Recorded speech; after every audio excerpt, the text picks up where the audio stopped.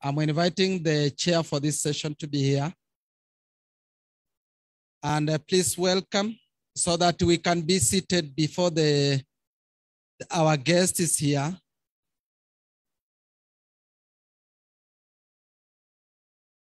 Dr. Were, wherever you are. Dr. Were Ongino, wherever you are, you are invited to the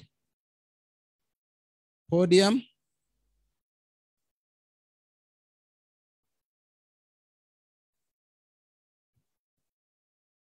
Mary Boniface, wherever you are, please, you are also invited here.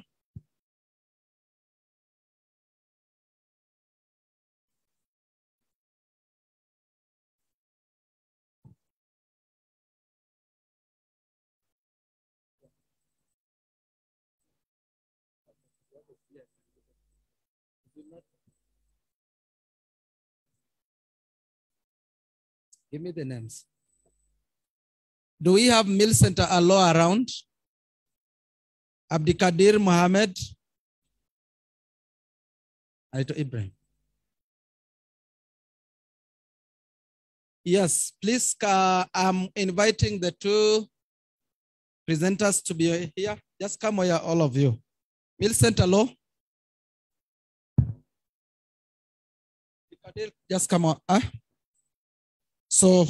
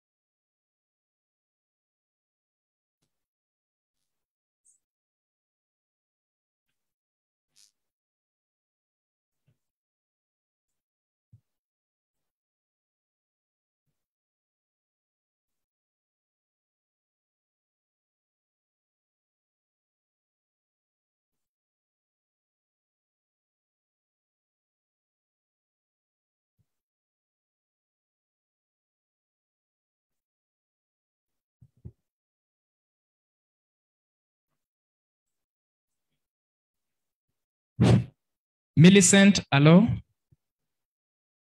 Please come over to the podium for your presentation. Engineer Millicent, hello. Please. We have this.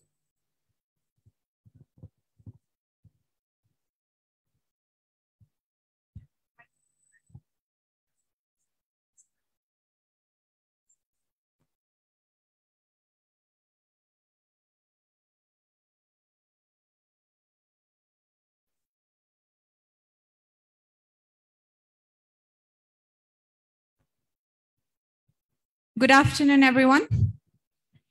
Yeah, welcome to our afternoon session. And this is the session where we are going to have some abstracts presented. As was mentioned earlier, research and documentation is what will help us give value proposition. And we have Abdikadir Khalif Ibrahim, who will be presenting his abstract on strengthening the medical laboratory productivity in Mandera for achieving UHC. I'd like to invite him to speak to us. He has an MSc in health system strengthening and currently works in Mandera as the lead in medical laboratory services. Thank you so much.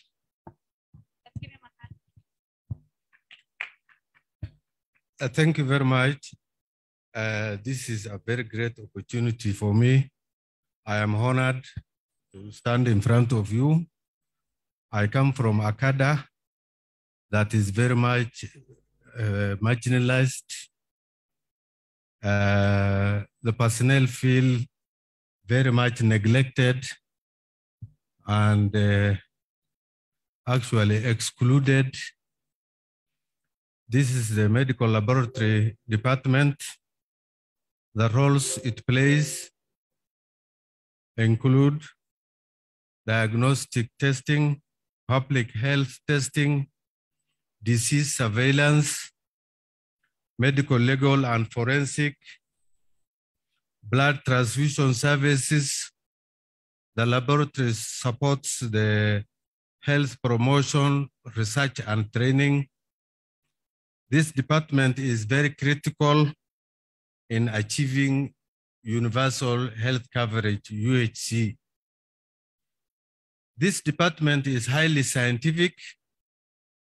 The laboratory department is very highly scientific, can only be managed by its own experts.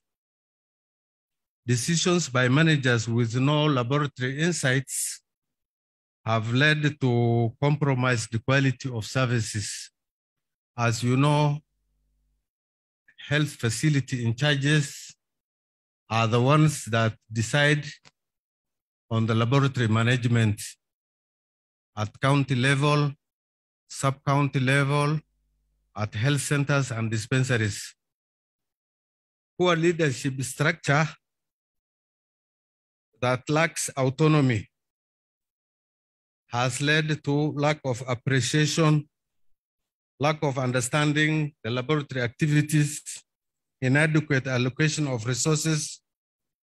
It has also led to demotivation of the personnel, leading to low productivity. It has led to high cost of treatment, increased patient referrals to India and other countries. It has led to presence of undetected diseases within the Kenya population and high cost of treatment. During the COVID-19, the department was very much understaffed. It had high workload at county and national levels.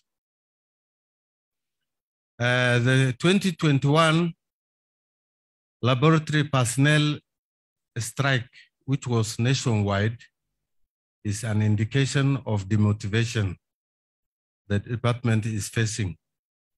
This department lacks union recognition. The union of this department has not been recognized. It lacks collective bargaining agreement, CBA. The personnel work behind the walls with poor representation. No biorisk allowance. They carry the pathogens with their clothes to the community, to their homes, to their children, because they are not given laboratory attire allowances. They are not given uniform allowance.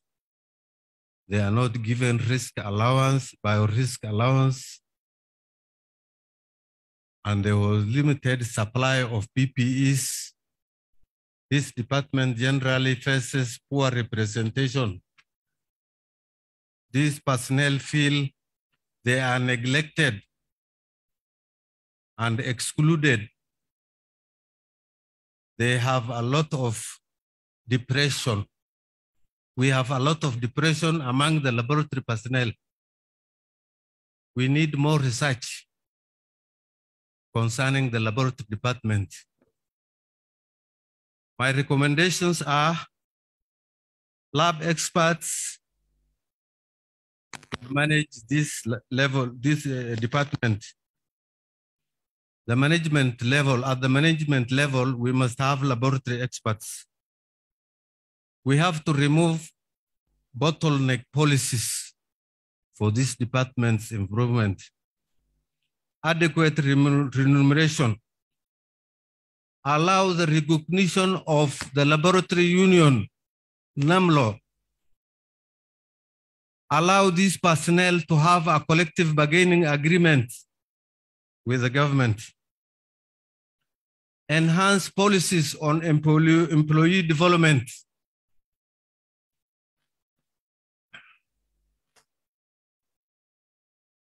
for any system to succeed, we must ensure that all parts are balanced and adequately coordinated.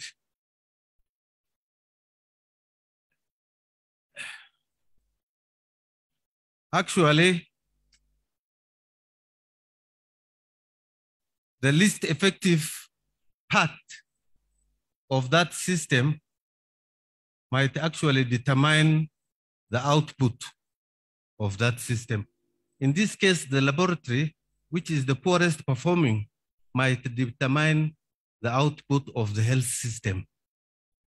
And so it will affect the UHC, universal health coverage, unless we do something to improve this department and its personnel.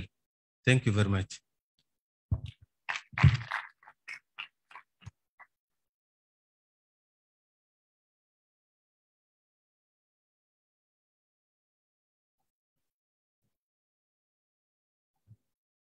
Let's give him a hand of applause, please. As he rightly said, we need to recognize all unions, and we need to have a collective voice as unions and associations, because as united as we are, the stronger we are. Isn't that correct? Yeah.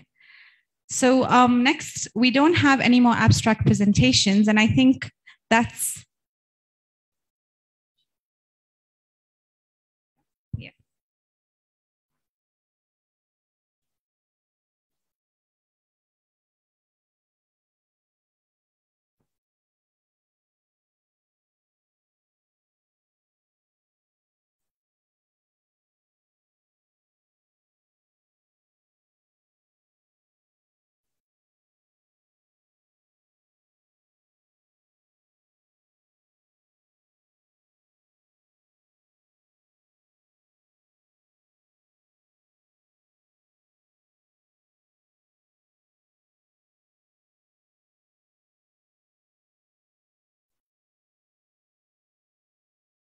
sorry, just give us a minute.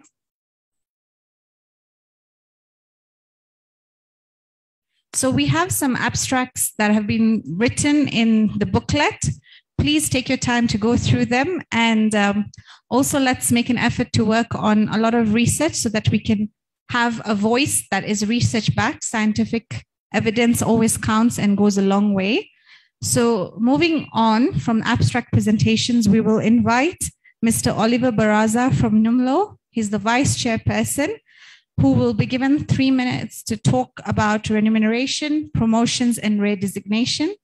Thank you. Please come up to the stage.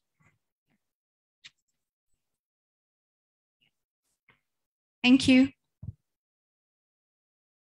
Thank you so much.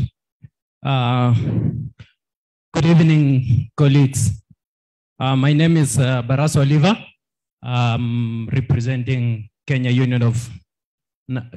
National Union of Medical Laboratory Officer as the National Vice Chair. I'm here to speak for the voiceless. As my brother Abdikadir has said, laboratory is a key component towards achieving quality healthcare. But this is a department that has been left behind.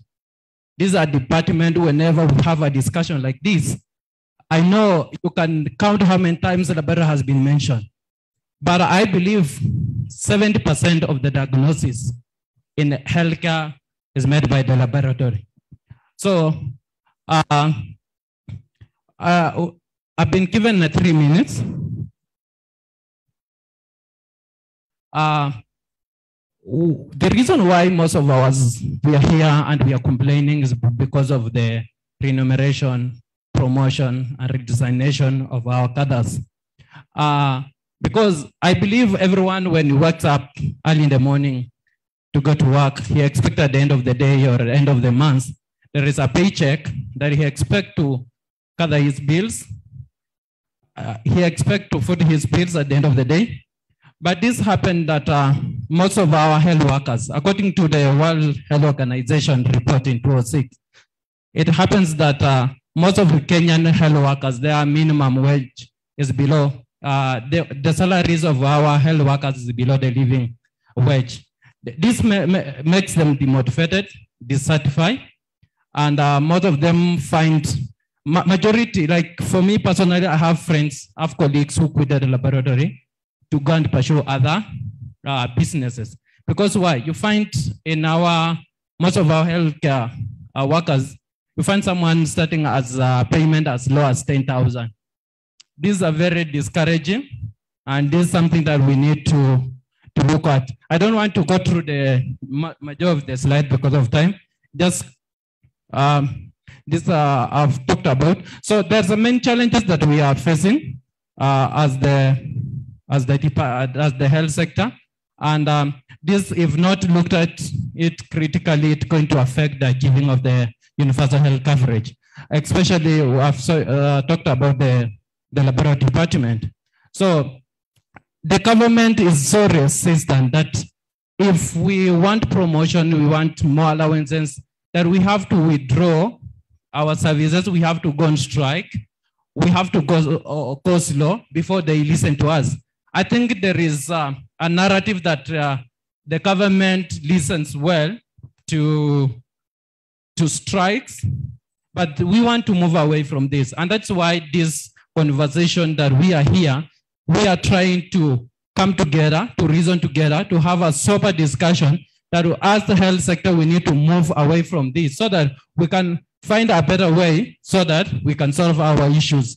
So I think there is a few recommendations. Just go to the last slide because I don't want to take a lot of time. The last slide, please.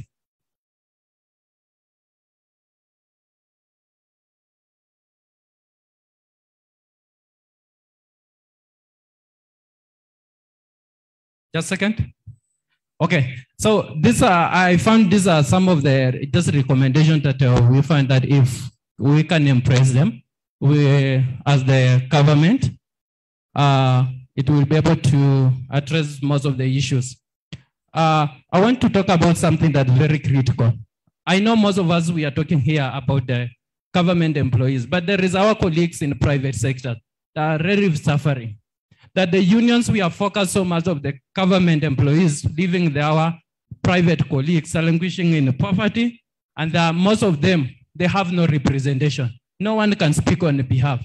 It's high time that the union, the societies, the association need to go and negotiate with the private sector so that at least our colleagues, because most of us, we go to the same class, we start with them, but when they are found on the other side, and you find the other side, you find that you feel you are distinct from them. We are same.